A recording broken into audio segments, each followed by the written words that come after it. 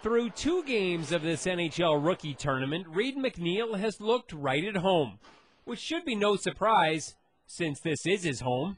Staying in a hotel, which is a little different, but got a lot of family and friends out here supporting, so they've been great. For the 18-year-old London native, this whole experience is somewhat surreal.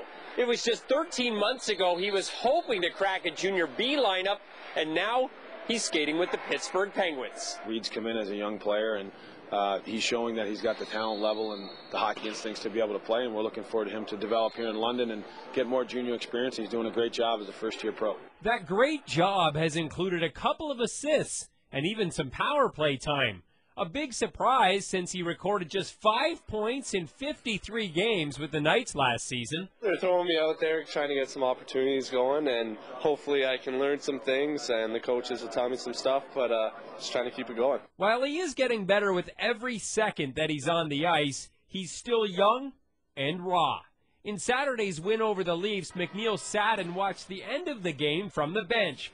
But his coach says that can also be good for development. One of the things that we like the kids to do here is be able to gain some experience even from the older players. You know, we have some 20, 22, 23-year-old players and see how they react and how they are. Even though he didn't play, his experiences was great just from the bench. Brent Lale, A News.